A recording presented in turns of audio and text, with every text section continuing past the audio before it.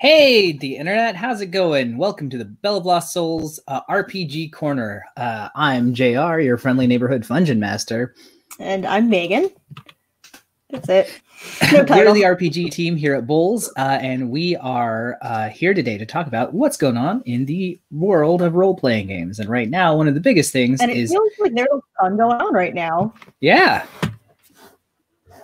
There is a ton going on right now. One of the biggest things that happened over the weekend was D&D Celebration 2020. This was a massive live streamed virtual event that featured streamers, podcasters, and like panelists talking about D&D, playing D&D, or previewing things from the future of D&D. You can, if you missed it, watch pretty much all of the stuff that happened live on the D&D Celebration YouTube playlist, which is out now, because, you know, it is a meme these days that everyone's just going to go check the VOD, and you may as well. Yeah. Is what they have archived up online to watch for free, or is that something you need to pay a premium for to go catch up on? Go to the D&D YouTube page and check out. You can find panels for anything that you want, whether it is a streamed game or an advice panel like how to break into D&D, or, you know, getting started writing your own stuff. That's awesome. I know there were some awesome panels with just some top-notch DMs that were talking about how they do their thing, and there were a ton of announcements. So even if you did miss it, it's very worth spending the week going through it slowly, so you don't, you know, spend all weekend not sleeping. We had a lot of big news come out over the weekend. One of the things that they did was they had like this big interactive map that you can search around and click on, and hidden in the map were puzzles. And it was not long before people figured that out and then started solving the puzzles and posting the things up online for anyone to find. I solved a couple of the puzzles myself. And they revealed previews of things to come. So we got to look at some things that'll be appearing in Tasha's Cauldron of Everything, including there were previews of two new subclasses, the Wild Magic Barbarian, or Wild Soul Barbarian, which was misprinted as the Wild Magic Barbarian in the preview, and the Genie Patron Warlock. Both of these were subclasses that we'd seen before, or archetypes in Unearthed Arcana, and now they are officially confirmed to be in Tasha's Cauldron of Everything. But not only are they confirmed, we got to look at exactly how they're going to be. The Genie Patron Warlock is pretty much exactly as it was in the Unearthed Arcana, so you can go get a look at that right now, even if you didn't check out the D&D Celebration. But then the Wild Soul Barbarian had been significantly overhauled, with a number of their abilities kind of buffed, so they do a little more damage. They have a little more like control over what their Wild Surge does, and all around it seems like the revisions kind of are pushing the classes to be more fun to play. Yes, and that sounds super fun. Barbarian isn't normally my jam exactly, but this play on a Barbarian seems very, very fun and very playable. Yeah, especially for somebody like me, who that's not normally what they would go for. Although now that you said Wild Magic Barbarian, that's all I can think of. Right? And that's hilarious. I want to see someone do that. They like, I mean, every time you rage, you have like a mini Wild Magic Surge that just has all awesome options to pick from. So you never know what you're going to get, but it's always going to be something fun. That would be horrifying and incredible. My brother would play that, and he would make me suffer. Oh, it'd be amazing. Other previews included new spells, which confirmed that psionics are coming back to fifth edition, but they're looking way different than they did in third edition and editions past. So psionics in the previous editions of the game, if you are not familiar, were always this like weird separate system that either used like points, or it had like disciplines and talents that you had to pick from, and what you kind of picked determined what you got. Now it's just sort of another power source. It is the source behind certain spells. It kind of allows subclasses to do things that you wouldn't expect. So like if you're playing a psychic warrior fighter, you can use your psionics to enhance your strikes or something, and it's just sort of an ability like the Eldritch Knight, which uses arcane power to do things. Like it's just another flavor for them. Yes. Yeah, and that's really cool, and I'm glad they're adding it back. I'm not super surprised that it's changed a lot since previous editions, just because so many things have in the last couple. But no, that's a very exciting thing to have back. It's something that kind of like work into some characters. I mean, it'll be interesting to see like how many. I think there's only 2 or maybe 3 subclasses in Tasha's Cauldron of Everything that use it. We'll talk about why that's kind of exciting, though, in just a minute. But we also got to see what some of the new psionic spells will be like. We got to see Tasha's Mind Whip and the Mind Sliver cantrip, both of which are psionic spells. They do different things. The Mind Sliver cantrip does some like a d6 damage and then allows you to, if they fail their save, they subtract a d4 from their next saving throws. You can kind of set yourself up for success. And the Mind Whip cantrip does all kinds of other cool stuff when it hits. I think it has like not a stunning effect, but like a kind of a pseudo stun. Like you can either take a move, an action, or a bonus action, which I think is honestly the best way to do something like, being stunned, because you don't lose your turn, but you do kind of have to make some tough decisions. No, exactly. And I personally always hate it when there's an outcome where my character gets stunned and I just can't do anything for a turn, because then I know it's going to be 10 minutes while I just sit at the table and go, which is not fun. It's not fun for anybody. Your turn comes around and you just like roll a 3 and you're like, great, I'll do it again later. I'll be here, you guys. I'm going to go get some more snacks. Yes, so I really like that they've kind of made these spells very playable and player friendly. So even if you kind of pooch it, you're still in the game. You're still playing a game. Exactly.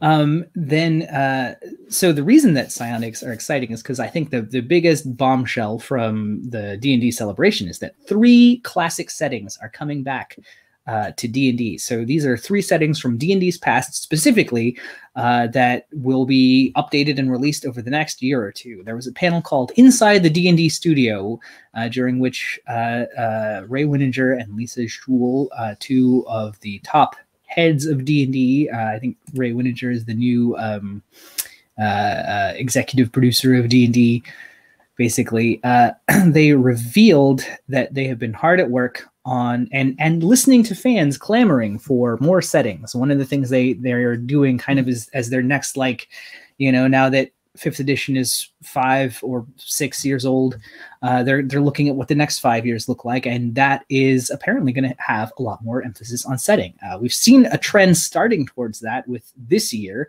They've already released 2 different setting books. There's the Explorers Guide to Wildemount and the Mythic Odysseys of Theros, both of which are new settings to D&D. So you have Critical Role's world, featuring both, featuring Wildemount, really, not Exandria.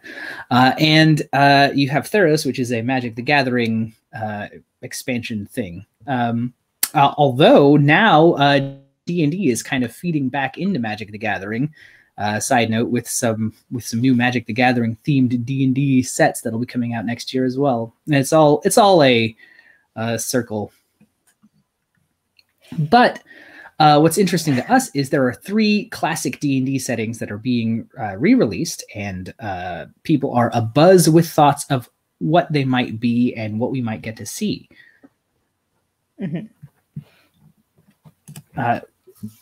Rumor has it that Dark Sun is one of the strong contenders, and that's because we've seen a lot of psionics. In the past, Wizards of the Coast have said that they don't want to really do psionics unless they had a reason to, and for them, a reason meant like somewhere to like locate psionics in the game, and it wasn't really a Forgotten Realms thing, which like that's their words. They're like, it doesn't really kind of fit in here normally, so we were thinking about how we would introduce that, and that means finding a place for it. And then they released Eberron, and we got Warforged, and now and the Artificer, which is being reprinted in Tasha's Cauldron, and now Tasha's Cauldron, which features psionics, kind of is leading a lot of people to think, oh, well, maybe we'll see a Dark Sun guide. That's something that a lot of people have been clamoring for since the release of 5th edition.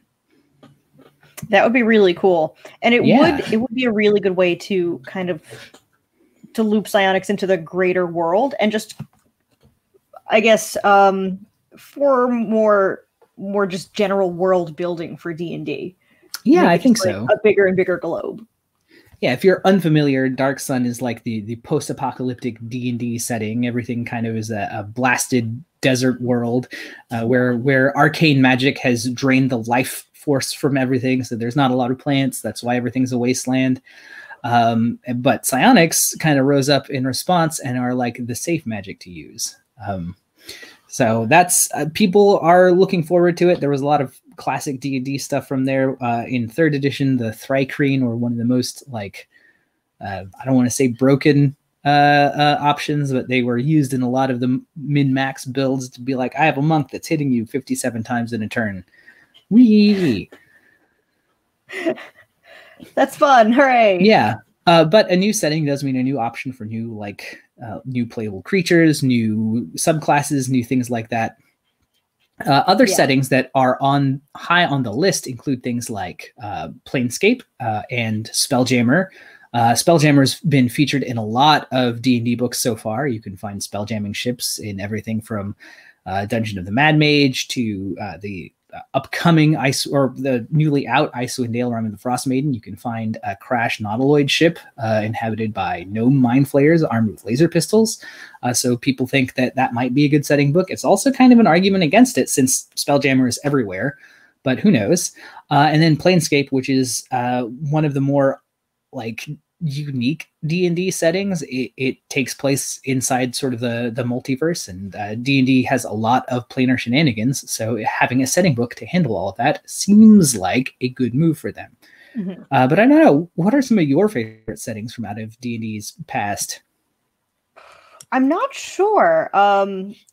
This is a little bit of a cop-out, but I think some of my favorite settings are ones that aren't really official to D&D.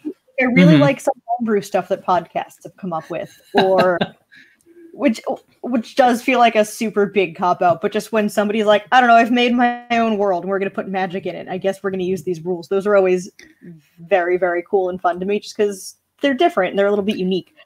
What makes... Oh, go ahead. Oh, good. What makes a good setting then? Like, what makes something like interesting? What captures your attention? You know, if you're designing a new setting, how are you gonna? What would you do to hook in people? I'd make it. I think settings are the most fun when they're just relatable enough to like us regular schlubs who don't use magic in our real lives. Like, if you can easily imagine it, and it's not that far out of the realm of what you're able to picture, I think it's really, really cool. Which is one of the reasons I think I like I'm blanking on it now. I've forgotten the name of the system because my brain is turned off for a moment, but magic takes place in the modern world, or I guess the slightly future world. Shadowrun? Shadowrun, thank you. I listened to so many Shadowrun podcasts and I forgot the name of Shadowrun. Yes, but I love that as a setting because it's very easy to picture, but it's also very, very different. But I'm also really excited by the new settings that they're adding to D&D, or not the new settings, but the settings they're bringing back to D&D right now. I think the idea of like Dungeons and Dragons, but also post-apocalyptic, is very interesting and is a cool thing to add to its timeline, or to add back to the timeline. I think so as well. I'm excited. If it were me, I would probably want to see, one of those three, and then one of the more like cool ones that D or TSR never did too much with, like Mistaro or Birthright or something like that, kind of come back with a new fresh 5th edition take. I am also excited to see like what those books look like and what that means for D&D going forward. Because I think D&D Celebration was also all about like, here's what we're doing going forward. Here's kind of what you can expect. In Tasha's Cauldron of Everything, we're seeing a lot more flexibility and a lot more like higher level concept stuff kind of condensed down to 4 lower level adventures. Because we know that most adventures kind of peter out by the time you get to 10th level. No one really kind of plays that like last half of the game. which is real interesting, right? Like it's like, well, if this is where everything stops, why have that stuff? But I think it's kind of an interesting balancing act. We're starting to see a little more high level stuff come out. That was the subject of one of the panels, which was designing an inclusive dungeon, which featured a cast of all disabled D&D designers, including Sarah Thompson, aka Mustang's Art, the designer of the combat wheelchair that sparked a lot of controversy over the last couple of weeks, and I think is still kind of ongoing. This was a magical wheelchair that you could just use if you wanted to play a disabled hero. It was a free homebrew thing that once it was released got the creator death threats. So that's always fun. But they designed on panel, sort of in front of everyone, a more inclusive dungeon, focusing on accessibility and kind of representing disabled folks in the like both in the fiction and in like the considerations that you would have to making your own dungeon. So like you have a dungeon with an elevator for like a sphinx. I think the mission was to go retrieve a special cane for a blind rogue who had left it behind on their last mission. I love where D&D is kind of going with accessibility and with very, very purposefully, well, maybe not D&D, but where the community is going. With kind of making the world's a place where everybody goes on adventures. Exactly. I think it's an interesting line to draw as they go forward, because I think we've talked about over the last couple of months how D&D has kind of grappled with all of these issues of trying to get their words to actions. They made this big promise about making D&D more diverse and inclusive, and instead kind of had a number of rakes that they stepped on, where they got called out for mistreating their employees of color, and had some controversy around stuff that was on sale on the DM's Guild. But now it seems like they're trying to kind of stick to their plan and follow up their promises with actions, which is pretty cool. It feels very much like they were going through growing pains, and they were kind of making a lot of the same mistakes that a lot of people make when they're trying to do better, but just keep on running into their own privilege wall. And that's a wall that I've run into a number of times, and you just kind of got to fall over and brush yourself off and try again. Yeah. Do a better job. And I don't think there's anything wrong with growing and learning. It's just a matter of whether or not you stop at that wall or you kind of keep pushing through. Yeah. And that's work that you have to keep doing. But it seems for now, at least, like they're continuing to do it. One of the other big panels that was featured on the finale day, right near the closing ceremonies, was a podcast from Asians Represent. This is Weaving Asian Stories, which is talking about kind of both being critical of things like Oriental Adventures and Al-Qadim, and also talking about ways to include that kind of material in the future without appropriating the culture, without making it this one note pastiche of everything fantasy Asia is here, so that means China, Japan, and for a lot of people that's where it stops, but there's also Vietnam, Korea, Thailand, a lot of other cultures to draw from and be inspired by. But it's tricky to write that stuff if that's not your culture. So they were kind of talking about ways to explore that, or ways to research, and of course talk about how one of the best ways to see more of that is to have more people of diverse backgrounds on your writing team or on your executive team, making kind of the decisions behind everything. Yes, which is of course going to be the best way of making sure that your story is accurate and kind of within the spirit of the story you're trying to draw from, as opposed to becoming accidentally a caricature of what you're trying to make.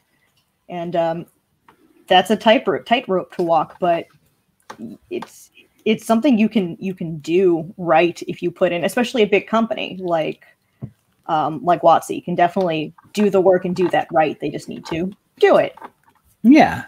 And one of the more recent things they've been hiring for is a senior manager for diversity, equity, and inclusivity. So, we'll kind of see what comes of that. It feels like we're going to see in like 2 years the consequences of what's been done now, and then 2 years beyond, we'll kind of see where they're growing as we kind of catch up. It'll be real interesting to see like how that's done in the setting books. We know that they're kind of making a return to Ravenloft in the very near future, with another updated look at the Vistani, and I think that's kind of going to be like a good bellwether for what the future holds. Yes, and this is something really minor that I wanted to bring up from D&D Celebration, but I don't know if everybody in the stream knows, it was a little bit of a charity event where they were raising money for a couple of charities, and they raised, I'm looking at the site, about $240,000, which is not, and it's something to sneeze at. It looks like they're still going. If anybody wanted to buy, I guess, merch to go towards that cause, but I thought that was really cool that it's D&D for good. Awesome.